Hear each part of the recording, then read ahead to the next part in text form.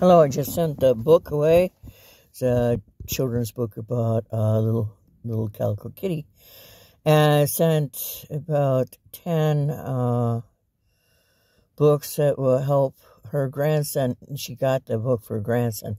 Her daughter loved the book when she was a little girl, and now she's having her first baby. So, she looked all over and she found it with me. And I was selling it for $7.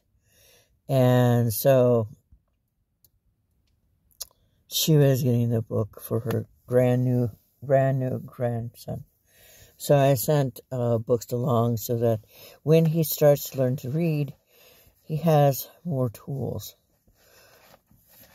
He also already has love. So that's, So this is going to Arizona.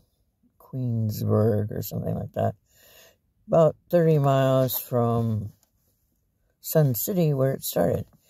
I had a book just like this. I sell the runes. I don't have the book anymore. It's a book of runes and the runes.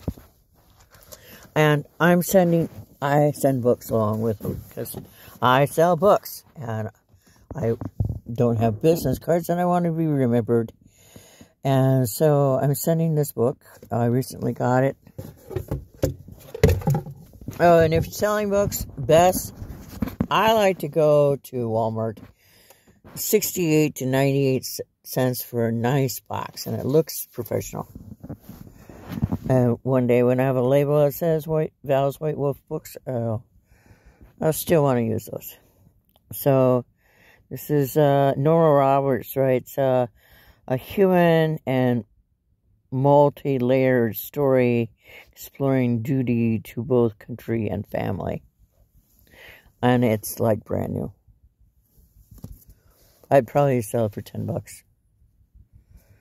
So it was originally $19.95. It goes in the bottom of my box. And then I put in what she bought. And I pay for any extra postage. And in gathering goodwill is what I'm doing. I can't lift it with my arm yet.